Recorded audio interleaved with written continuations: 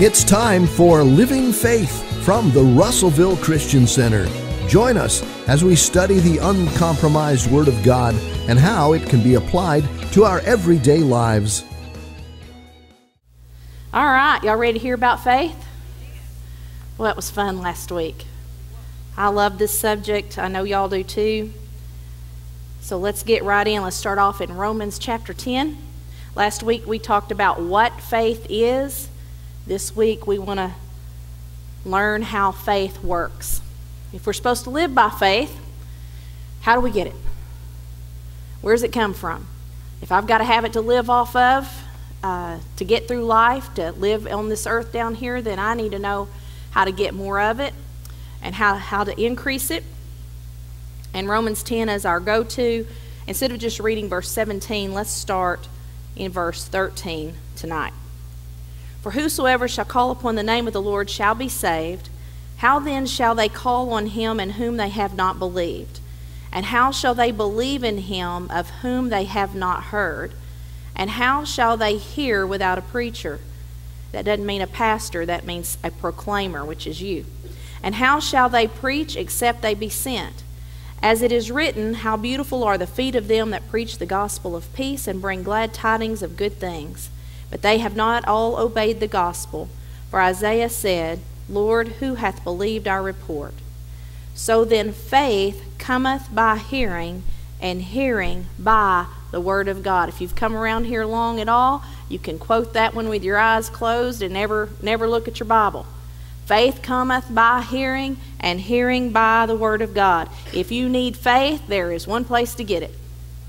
Hear the word. The faith to believe God comes from hearing his promise. You know, that's even true in the natural. If I'm going to have faith in Catherine, it comes from her promise to me, or her word being good to me.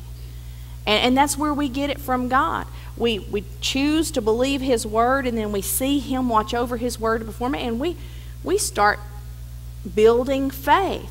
We choose to hear the word, and faith grows out of the word. Please understand that the word of God, the promises of God, are the only way we increase our faith. And you'll hear people say that trials and temptations and tests build their faith. No, they test your faith. It's not God testing them. God knows the word works. And they've come to steal and kill and to destroy, as John 10:10 tells us. They don't come to build faith. They may let you exercise your faith, and therefore you gain more confidence in your faith. But faith comes from one place, and that place is from the Word of God. It is the source for the God kind of faith. That's why people that are in faith always say what the Word of God says. We talked about that a lot in the last 2 weeks. So there's a fascinating and very crucial connection between your mouth and your heart. Well, we heard Charles Capps a couple of weeks ago teach us on our words. It was a great teaching. Last week we talked what faith is, but I really want tonight for us to get through that, how important that connection is between our mouth and our heart. How do we get to the point of believing? I can read this all day long, but reading it doesn't make it produce in me, Jody. Reading it doesn't, but believing it does. Believing and acting on it does. So I've got to get to that point of not just hearing it and not just reading it, but how do I get to where I can trust in this to the point I'm not letting life circumstances dictate how I'm thinking and how I'm doing things? How do I get to the point of faith? That's what we want to learn tonight. So let's look at Romans 10, starting in verse 6. Shouldn't take you long to get there. You're real close. Romans 10, starting in verse 6. The connection between your mouth and your heart. And we're kind of jumping in the middle here, so you'll just have to read above later. It says, but the righteousness which is of faith speaketh on this wise. Say not in thy heart, who shall ascend into heaven, that is to bring Christ down from above, or who shall descend into the deep, that is to bring up Christ again from the dead. But what saith it? What saith the righteousness which is of faith? The word, this is what it says, the word is nigh thee, even in thy mouth and in thy heart. That is the word of faith which we preach. And that is the word of faith that we preach. The word is nigh you, it's in your mouth, and it's in your heart.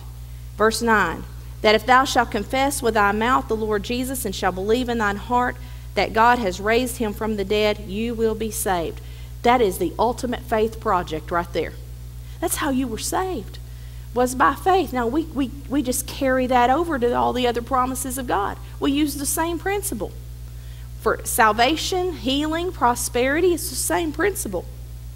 For with the heart man believeth unto righteousness, and with the mouth confession is made unto salvation. I want to read, if y'all have never read, I call it Wuest. I may be pronouncing it wrong.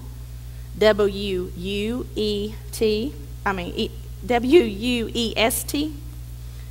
It's old. I guess this one's Dad's. But I want to read the Greek New Testament translation of what we just read from Romans 10. For Moses writes that the man who does the righteousness which is of the law shall live in its sphere. But the righteousness which is out of a source of faith speaks in this manner. Stop saying in your heart, who shall ascend into heaven? That in its implications is to bring Christ down. Or who shall descend into the abyss? This in its implications is to bring Christ up out from among those who are dead. But what does it say? Near you the word is. Sometimes when you just reverse words, it just hits you different. Near you the word is, in your mouth and in your heart. This is the word of faith which we are proclaiming. Near you the word is. Where is it? It's in your mouth and in your heart. That's powerful. This is how faith works. This is how we build faith in ourselves. The mouth-heart principle is it's powerful in building faith. So many times we quote Romans 10:17. We think of hearing someone else speak the word.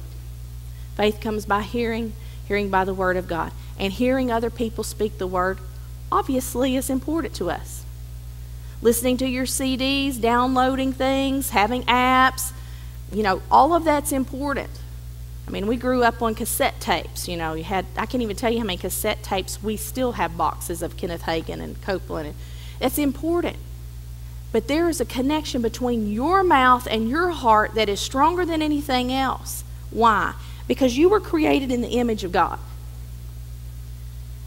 You were created to believe what you speak. God said, let there be light. There was light. You think God believes what he says is fixing to come to pass when he says it? You're created in his image. You are made to believe what you say. And so this mouth-heart principle that you'll see throughout the word and some of the things we're going to talk about tonight is crucial. If you're desiring to grow in faith, you need to be speaking the word, not just listening to the word. Why? You were created to believe what you say. There's a power. It also states your will. Your words should be your will. Why? God's word is his will. That's how he functions. You want to know what the will of God is? Look and see what his words are, and you'll know what his will is. Your words should be your will. All these principles that we've learned over the years are so important in building our faith, and I think sometimes in the charismatic movement, we get so caught up on listening to the word that we forget the importance of speaking the word out of our own mouth. So listen to your podcast, come to church, listen to the word, but don't forget to use your mouth to speak the word into your heart. Near you the word is, in your mouth and in your heart. Let's go to Matthew chapter 12 and pick up something here. When I was thinking about this, I can kind of remember, and I can't remember which teaching it was that Charles Capps did, but my mind goes back to him saying, going through the that the word will go from your mouth to your heart, and from your heart to your mouth, and from your mouth to your heart, and from your heart to your mouth, and from your mouth to your heart, and from your heart to your mouth. You remember him talking about that circulation of how this works? You speak the word. You know, we speak the word before we even believe it. We speak it till we do believe it. So it goes from the mouth to the heart. We're putting the word into our mind to such a degree that we begin to believe what we're saying. And that principle is biblical. But I couldn't help but think, and please know that I am just as redneck as I can be, I guess. But my dad has cows. And if you watch a cow and they're standing there, what are they doing? They're chewing. And so I looked it up. I thought, you know, I remember somebody saying something about this. Maybe it was Dad. And how they will eat that grass or grain or whatever it is. And a cow has more than one stomach. And so it'll go into the first stomach. Please, I started with an R. Please don't ask me to be technical. Let's just get the principle. I'm not that redneck. So it'll go into his first stomach, and then it comes back up. I know, grossness, but he chews it again, and then it goes back. This process that you see these cows, they're not eating new grass all the time.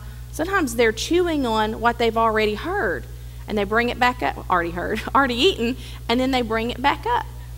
In your mouth and in your heart, and in your heart and in your mouth, and in your mouth to your heart, and from your heart to your mouth. It's an interesting process. You can Google it. I found a nice little video on it. It's very interesting. Matthew chapter 12.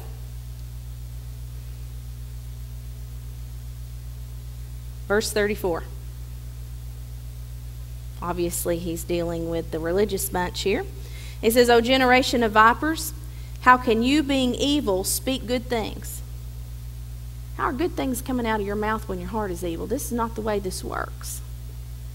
For out of the abundance of the heart, the mouth speaketh. From the heart to the mouth. A good man out of the good treasure of the heart brings forth good things. And I love to use the word deposit here, and I think I got that from Dad. A good man out of the good deposit of the heart brings forth good things. So from the heart to the mouth, from the mouth to the heart, that deposit was in there. You can only bring out what you've put in. A good man out of the good deposit of the heart bringeth forth good things, and an evil man out of the evil treasure or deposit bringeth forth evil things. But I say unto you that every idle word that men shall speak, they shall give account thereof in the day of judgment. For by thy words thou shalt be justified, and by thy words thou shalt be condemned. Now, really, the main things that we want to remember out of this scripture are these. Out of the abundance of the heart, the mouth speaks.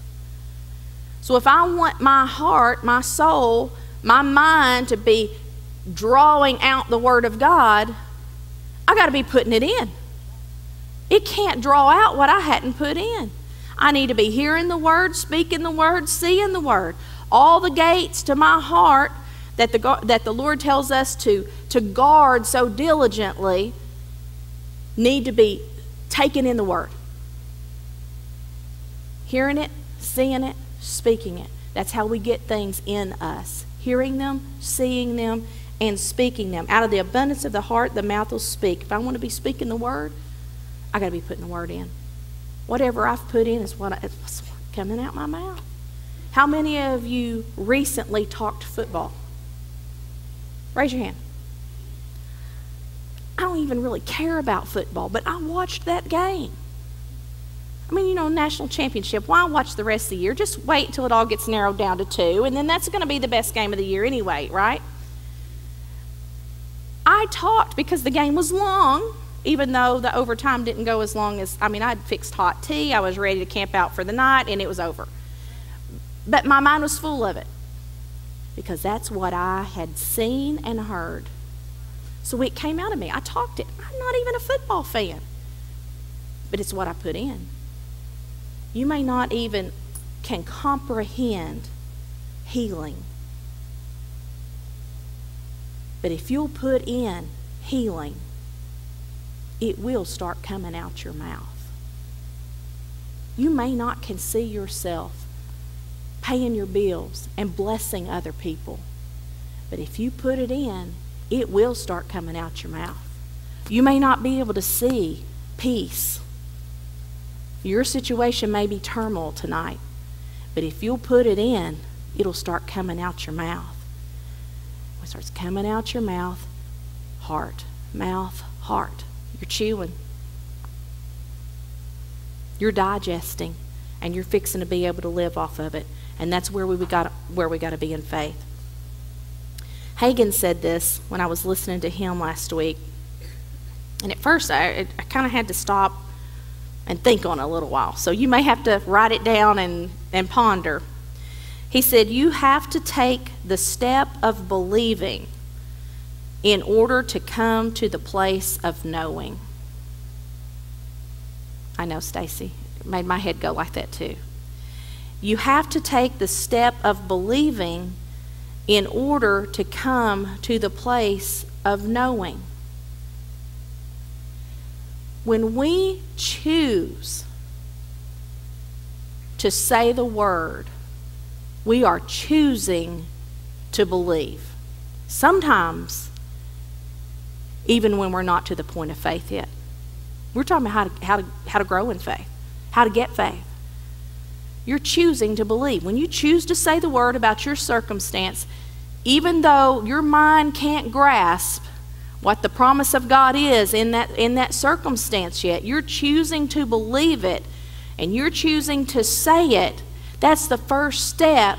Then there will come that place of knowing. And when you get to the place of knowing, you have just gotten into faith, and things are fixing to start manifesting. And that's really what we're trying to get through to us tonight. When I choose to speak the word and in line with his word, I'm choosing to believe. People say that they don't want to say it if they don't believe it. And you believe it. You say it so that you will believe it. That's your step in believing. I'm choosing to believe. By his stripes, I was healed. I am choosing to believe that I have the peace of God that passes all understanding. I am choosing to believe that he works all things together for my good. I am choosing to believe that I am the head and not the tail. I'm above only and not beneath. You may not feel it. You may not know it. But you're choosing to believe, and then you will come to a place of knowing. That's so important that we understand when we start building our faith. Now there's an interesting phrase in Matthew chapter 6, and I'm just going to pick out one verse here, okay? So go to Matthew chapter 6 and verse 31. Jesus is speaking here, and it'll be a familiar passage to you when you see it.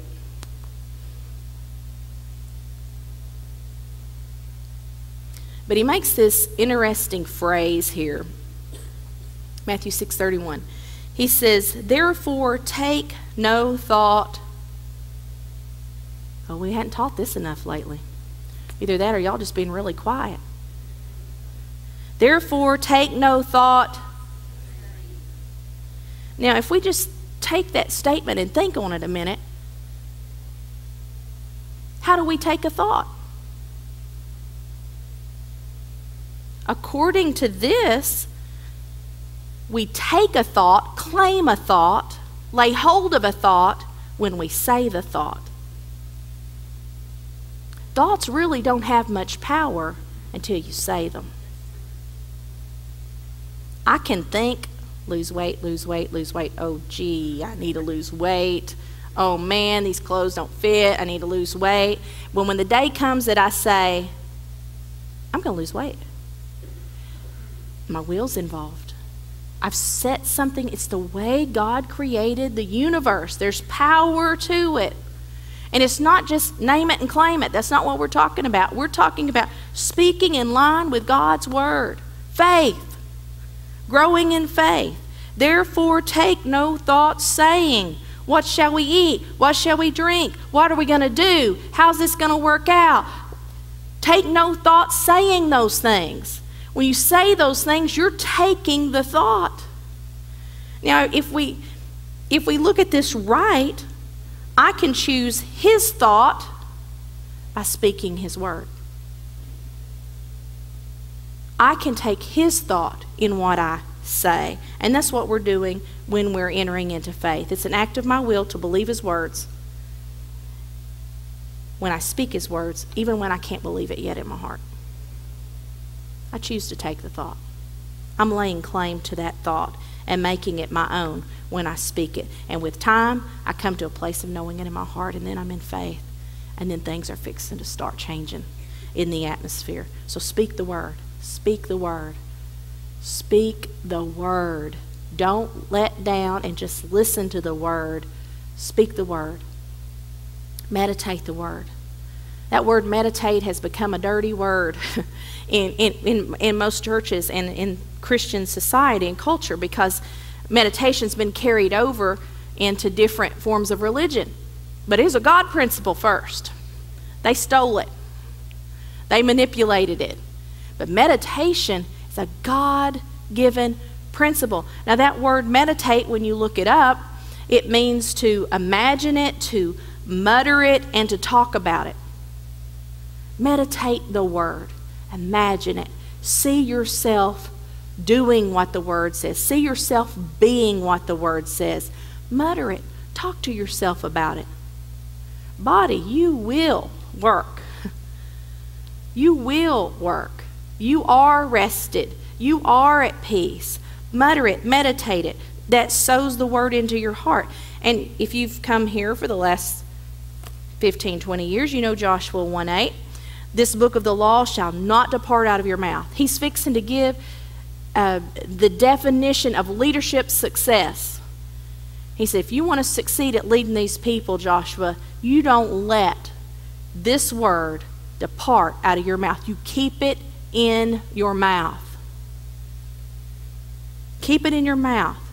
But thou shalt meditate therein day and night. Now, we're not going to sit around and do chantations.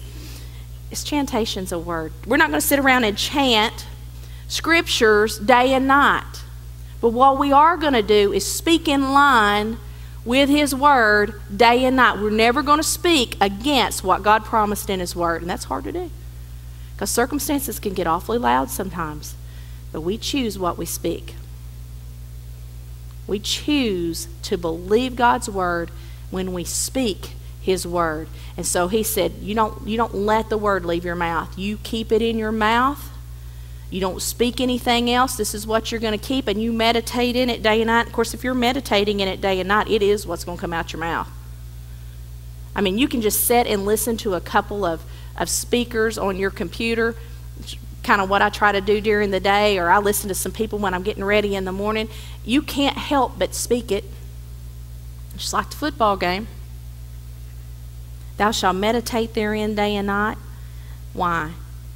That thou mayest observe to do. Oh, there's so much power here. So much power in this passage of Scripture. If you'll say the word and you'll meditate in it day and night, then you will observe to do according to all that is written therein. Then you will make your way prosperous, and you will have good success. Meditate it. Speak the word. Meditate it. Imagine it. Mutter it. Talk about it. The connection between your mouth and your heart in the process of faith, it cannot be denied. You must do this if you're going to grow in faith and be strong in faith. You know, we've talked about Abraham a lot over the last couple of weeks, so I'm not going to turn there because it involves several chapters. But I ask you to study Abraham this week. And in Genesis 15, I'm going to turn there just because I want to pick out a particular verse. Genesis 15, God approaches a man named Abram.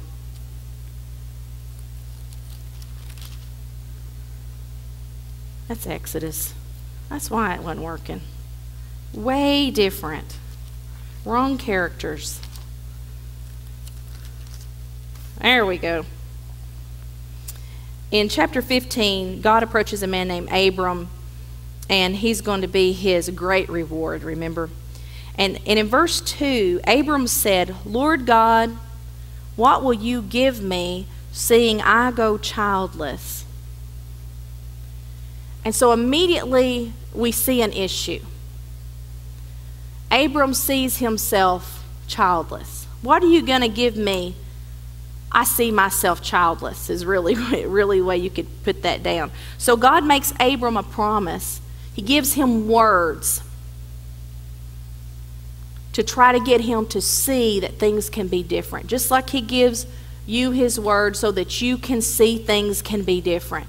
And so he goes to Abram. He makes him a promise that, nope, this servant of yours is not going to be your heir. You're going to have an heir out of your own body.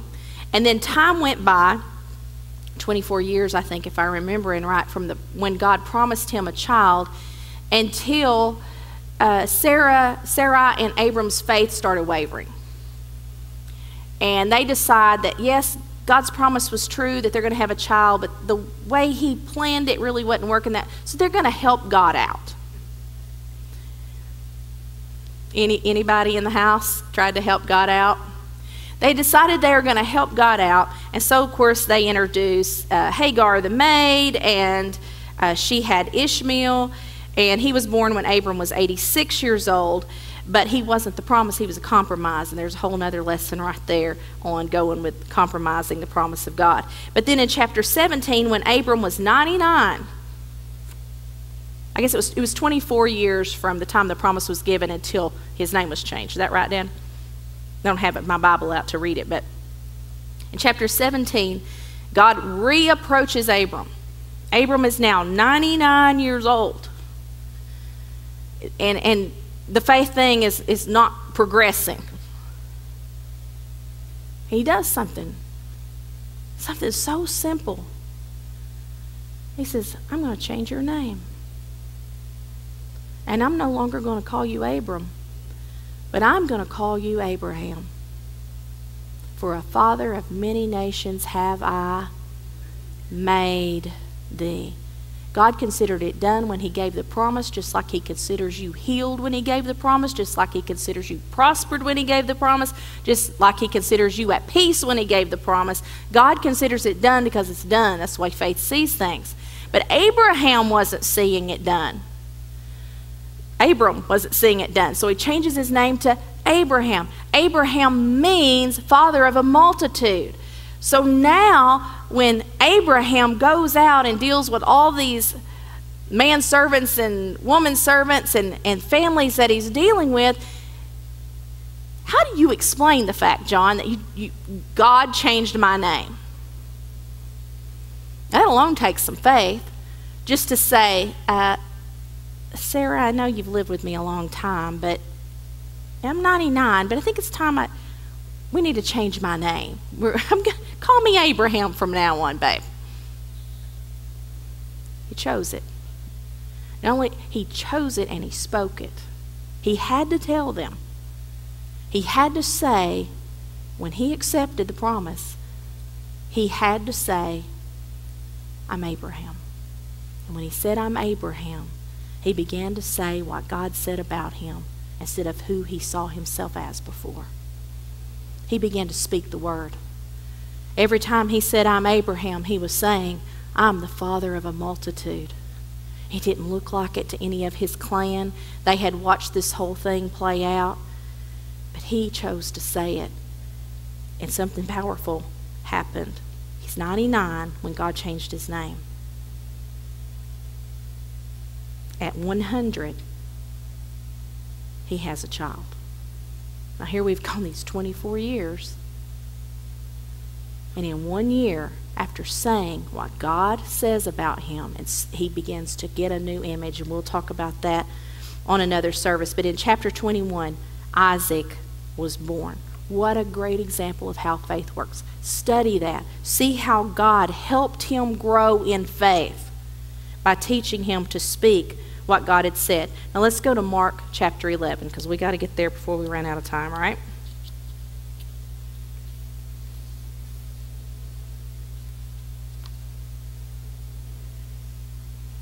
We're going to start in verse 12.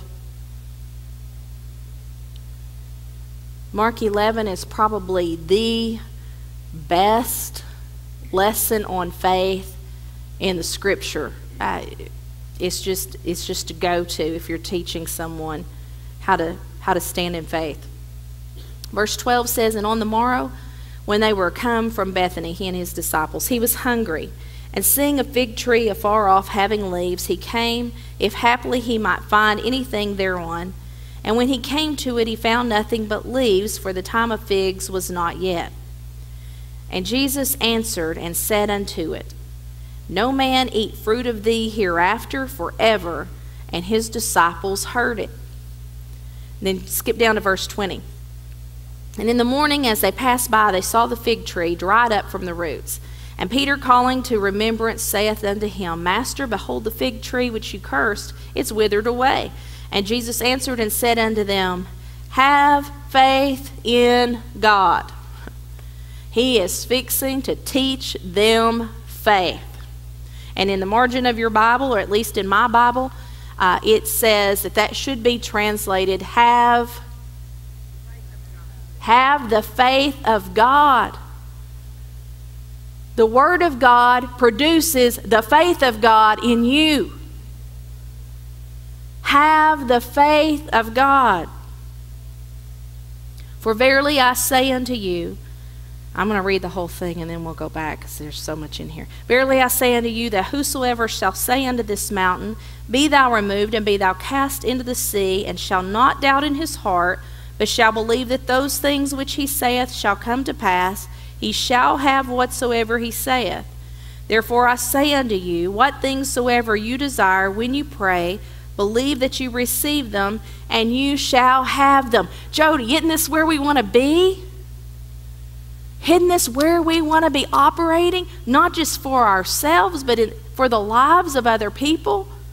This is the desire. And let's go back and pick this apart. Even though we've studied it for years and years and years, it's still exciting and it still reminds us what we need to do. Have the faith of God. "For verily I say unto you that whosoever," that's an important word right there. "Whosoever shall say unto this mountain." And I think so many times, even I, after hearing this most of my life, I forget and I want to pray about the mountain instead of saying to the mountain. Do y'all have that problem? Bobblehead? Yep. You remember? Yes. We want to pray about the mountain instead of saying to the mountain. He said, "Whosoever shall say unto this mountain, Be thou removed." Not, "Oh Lord, this is a ginormous mountain," which is the way most Christians, even me sometimes, approach God. "Oh my goodness, I can't believe this is happening." God, "Oh, whosoever shall say to the mountain, Be thou removed." They're speaking to the circumstance. "Be thou removed and be thou cast into the sea, and shall not doubt in his heart." Now that one right there gives us some trouble sometimes. Because how many of you have decided you're going to do something in faith, you're going to believe God, you're going to trust His Word, and a thought of doubt comes? Every single time. Because faith goes against nature. Not only that, we have an enemy who wants to rear his little head every now and then and make us think that God's Word's not working. Wants to show us circumstances, wants to get our eyes off the promise and onto the situation. So don't get discouraged just because a thought of doubt goes through your head. As I would say, welcome to planet Earth. That is going to happen. But what are you going to do with that thought? You're not going to take it. And you're not going to take it. Main thing is because you're not going to say it. And most of the time, the great temptation is when we have that thought of doubt, it doesn't look like this promise is working. What I believe for is not, it doesn't look like what's happening. We want to immediately share that or say that, even to ourselves. Don't take that thought saying. What do we do when doubt comes to our minds? First of all, don't say it. But as Dad said for years, you're not going to be blank in the head. So when you get rid of that thought, what are you going to do? You're going to replace it with the promise. No. I mean, if this was Abraham, he would, if the thought came to him, this doesn't look like this is going to happen. Sarah's looking awfully old today. Then he's going to say, no. God told me I am Abraham. I am the father of a multitude. And you're going to do the same thing when the thought of doubt comes. When you believe in God for healing, you're standing on faith and your body's screaming at you. No, I'm not going to go by what I feel. I'm not here to go by what I see. The Word of God is true. And you're going to start speaking, because there's so much power in you hearing yourself release the Word. And if you don't know enough Word to release those words, I'm telling you, call us. We will get you some scriptures for any situation. If you've got a computer, you can Google it. Scriptures on peace, scriptures on healing, scriptures on prosperity, scriptures on children. And you can have a whole list in a matter of 10 seconds. And you start saying them. Because you've got to replace that thought of doubt with a thought of faith. And you've got to do it quick. Don't take the thought saying, and do not entertain with imaginations the thought of doubt that came to your head, because that's what's going to try to happen. But if you start entertaining that thought, you keep that thought, you're going to end up talking about it, and then you've taken it. So don't entertain the thought. You can't sit around and think about what you're going to do if the test comes back bad. You can't sit around and think about what you're going to do if the job is not looking good. You cannot entertain those thoughts. Get them out. Go right back to the Word. Put your mind back on the Word. But don't panic if a thought of doubt comes. It doesn't mean you're not in faith. In fact, it may mean you are. But you recognize it for what it is. It's there to steal. And you get rid of it. And by replacing it, by saying the promise or talking in line with the promise. Whosoever shall say unto this mountain, be thou removed, be thou cast into the sea, and shall not doubt in his heart, but shall believe that those things. We are quiet tonight. Yeah. I mean, he's branded us for 40 years. But shall believe that those things which he saith shall come to pass. And this is where diligence comes in. Dedication and diligence to the Word. Because he says you got to believe that those things that you say come to pass, John, not just this thing. But we got to start, and it's hard, Mandy, because we got to start getting to a place where we train ourselves to believe what we say is going to come to pass, even if that means I will see you at 10 o'clock. Well, if I'm running late, then I need to make a phone call because my word is important. I need to be able to believe my own words. Don't use your words loosely in jesting, in joking. And this is something I have to remind myself of. I need to be able to believe that those things that I say will come to pass. Big question tonight. Do you want the things you're saying to come to pass? And can you believe that the things that you're saying will come to pass? In every area of our life, our word needs to be good. And to the point of, even if I've told you I'm going to meet you at 10 o'clock, if I'm going to be late, I need to make a phone call because it's important to me that I believe my words. It's important to me that you believe my words. But shall believe that those things which he saith shall come to pass. Under those conditions, he shall have whatsoever he saith. The word shall have is important there. Something started in motion. You may not have it in your little hands yet. But faith believes it's in the spirit realm. It's on its way to the physical. He shall have whatsoever he saith. Therefore I say unto you, what things soever you desire when you pray. You know, your prayer should be your desire and not your despair.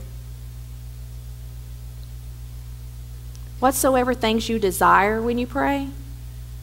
Most of the religious world is not praying what they desire, they're praying their despair. Whatsoever things you desire when you pray, believe that you receive them and you shall have them. Now, if you look at that sentence, when are you supposed to believe you receive them? When you pray. Read it again. What things soever you desire when you pray, believe that you receive them and you shall have them. Here again, this is where we miss it sometimes. We want to wait till we see things working before we believe that we've received them. But we're supposed to pray believing that we have received them that's faith, when we pray. And you can see from our lesson last week the difference between faith and hope, the difference right here. People are praying hoping instead of praying believing. And I catch myself doing it sometimes. In fact, sometimes I'll tell myself, I'm not even going to pray about that yet. Because I know I'm not in faith. So I need to speak the word some more. I need to let the word build an image in me more before I even approach this in prayer. Because I'm not to the point where I can believe when I pray. People get disappointed and they think faith's not working, but they weren't there in faith. They prayed, but they weren't there in faith. The promise here is, what things soever you desire when you pray, if you believe you'll receive them, then you shall have them. So we hear the word. We hear the word, and we hear the word. It begins to build an image, and we may talk about that next week. And that image, when we get to a place where we can believe, then we pray. And I love, I think it was Dad, I don't remember which faith minister it was, that used to exchange the word pray and say equally. And Dad taught a great classic, don't separate your saying from your praying. I mean, what a message. Don't separate your saying from your praying. They should be the same. You can't talk one way when you're saying things at work or with your mate or with your family and then pray another thing. Your saying and your praying should be equivalent. They should be the same words. If they're not, then we're missing part of this great faith equation that he gives us here in Mark 11. So y'all take Mark 11 this week, dissect it, sentence by sentence, and check yourselves out, because I need to do the same. I have some things that I'm working on in faith, and I think sometimes I get caught up in the words around me, the circumstances, and I've got to bring it back in. I got to get that mind back in line, and I've got to get this mouth working, speaking nothing but the word. And when we do that, then we'll get to a place of believing. Then we can pray in faith, and we shall have. Amen? Y'all can... Oh, I'm sorry. Dad?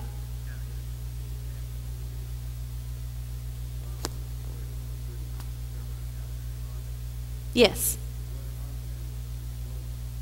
Yes. I should have said that.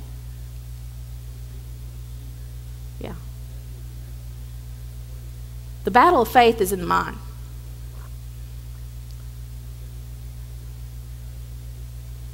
The word, what he's saying for the tape there is verse 23 when it says, "And shall not doubt in his heart." A lot in it, and there's some great faith ministers whom I love and who I grew up under that say that the heart is the spirit. No, not always, because it's got to be the mind here, because the spirit knows the truth. It's born of truth. It's born of the incorruptible seed of the Word of God. So it doesn't doubt. Spirit doesn't doubt. Spirit knows truth. The mind is what gives you the trouble. And so when we're talking about saying the word until we believe it in the heart here, we're talking about the mind, the flesh. It's the part that gives you the battle. And when we're fighting the fight of faith, which we'll talk about in a week or two to come. That's what we're talking about, is in the mind, not the spirit. Your spirit's perfect. Yes, the spirit is the one that knows when something's not truth. We depend on that, right?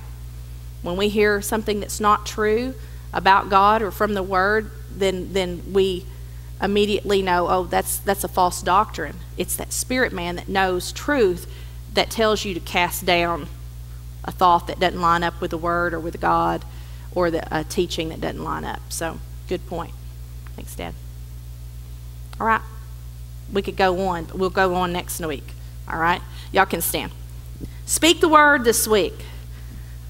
Go from just listening to speaking it, and get back in the habit of doing that. And if you need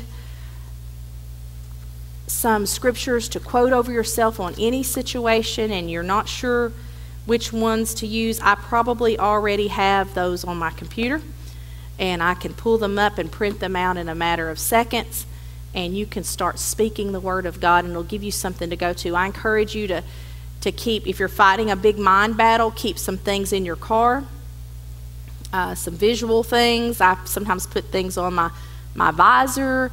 I grew up in a house that had scriptures and confessions on the light switches, on the mirrors, just anywhere you looked, you were going to see the Word, because we were building faith for things. And so do that.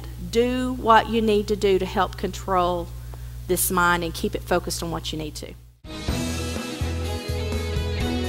This has been Living Faith from the Russellville Christian Center. If you would like more teaching, you can visit our website at www.rccenter.org or download our app to your device. The Russellville Christian Center is located at 305 Lakefront Drive. If you would like to purchase a copy of this program, or if you would like more information, please call 479-968-7965.